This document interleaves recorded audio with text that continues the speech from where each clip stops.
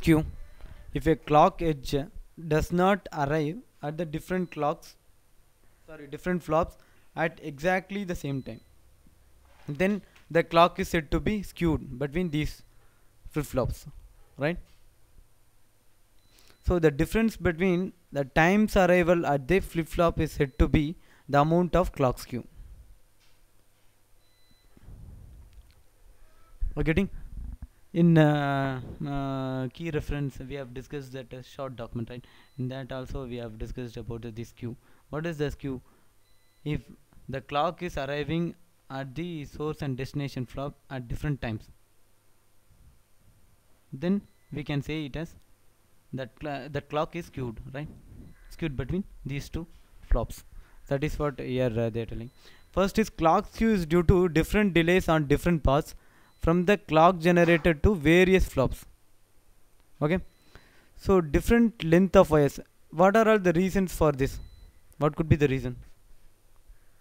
Different lengths of wires, gates or buffers on the paths. Next, flip-flops that clock on different edges.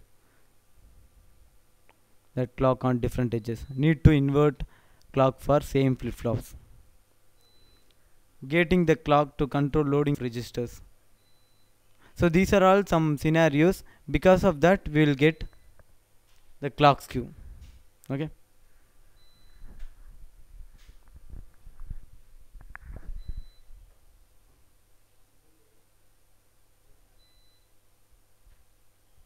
That do you have any doubt?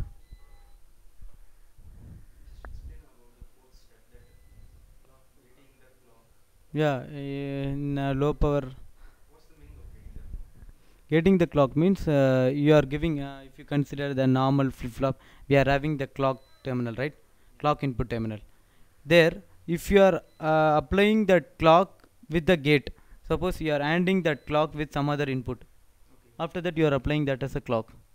In that case, we can say it as a gated clock. Yeah.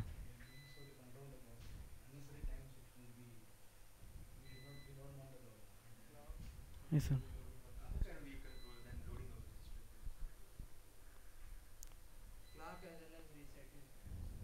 Yeah, use mic here. So many things are missing, you know.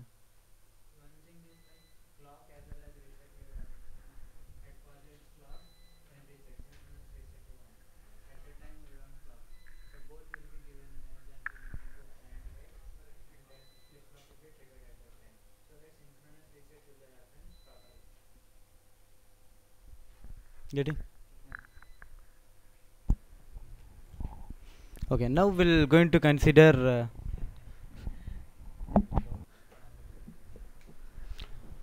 okay, we'll going to analyze the clock skew with this circuit. Okay, so here we are having a D flop and two D flops are connected in serial, and in between these two clocks we are having OR gate, right?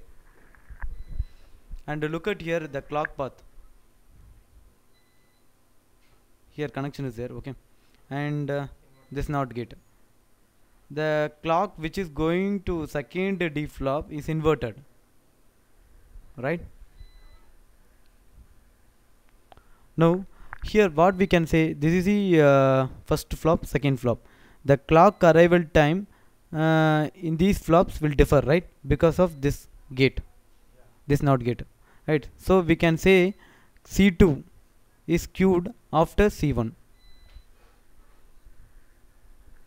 Now we are going to analyze this one with the timing diagram. Okay, so this is the default clock period of this one. Second C1, C2. This is a C1, C2. For C2, how it is going? Inverted one, right? That's what. Then Q1. This is a Q1. Q1 is going to OR gate. 1 minute.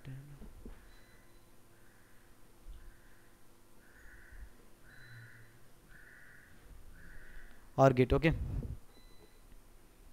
Yeah, now we have to see this D2, right? So D2 is delayed because of what? This OR gate, right? So because of this OR gate, it is delayed, and here we are getting, right? And that too, yeah, that should satisfy the setup time and hold time of the next clock cycle. That's what here they mentioned, the setup time, right?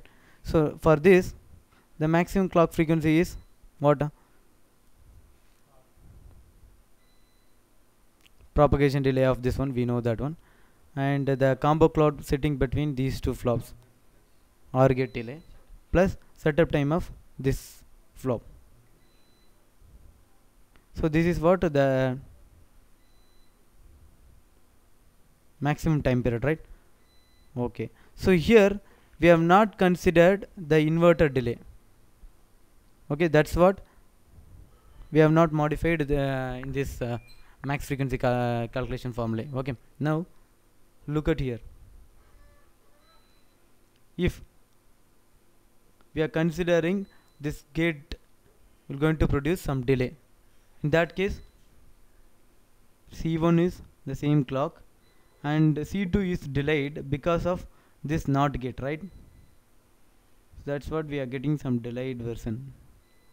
Okay, now Q1, we will get the Q1 at the same time, right? Because it will not going to do anything with that clock path. It is getting properly, so it will produce at the same time this Q1 output.